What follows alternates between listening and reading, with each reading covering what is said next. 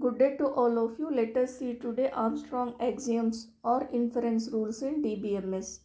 These are the fundamental rules in DBMS which are used to define and simplify the functional dependencies in a relational database.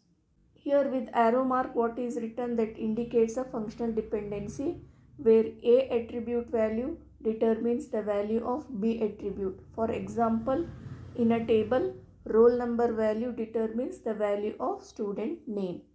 All literals A, B, C, X, Y, W, Z, these are all attributes or column names in a table. Under core inference rules, reflexivity rule states that if B is subset of A, then A determines B.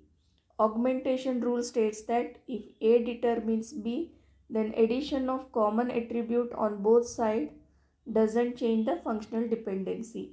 Transitivity rule states that if A determines B and B determines C, then A determines C.